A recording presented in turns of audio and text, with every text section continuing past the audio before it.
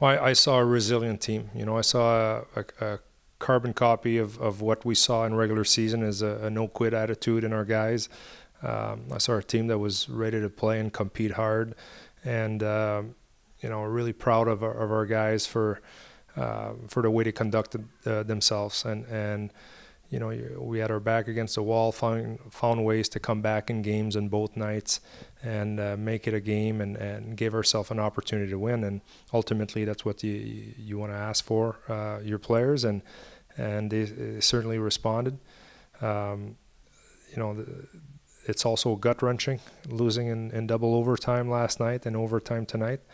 But that's experiences that these players, that our players, are going to take with them and go back and get ready for next year.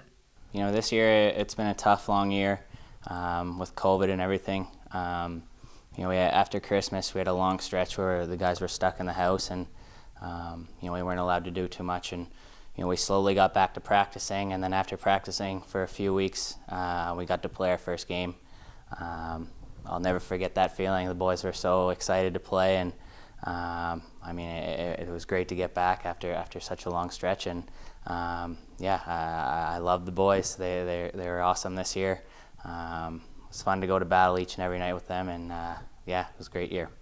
Well, it was an extremely long year. Like just with the with all the restrictions and the way we had to you know, compose. We only played 37 games in what it seems like 2 years.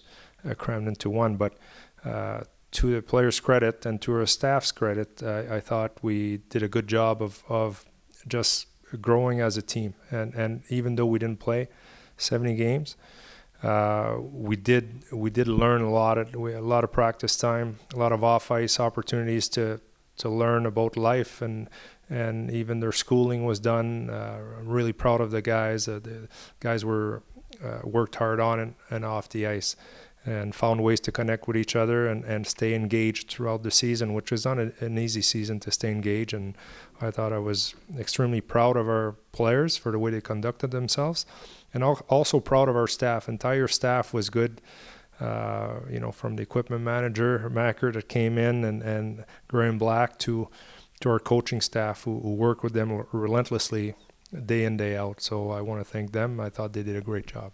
Yeah, to start with my billets, they've been amazing with me throughout my whole career. You know, we've always had a good relationship. They've always helped me out in every single way that they could, and I can't thank them enough. Then my parents back home, they're so supportive. You know, they traveled all over Quebec, all over the Maritimes to watch me play, and you know, this year has been tough. I haven't been able to see them, but they've been so good to support me and always talking to me and keeping in touch. And my brothers back home, they've always supported me. My girlfriend back home, she's been amazing, her and her family.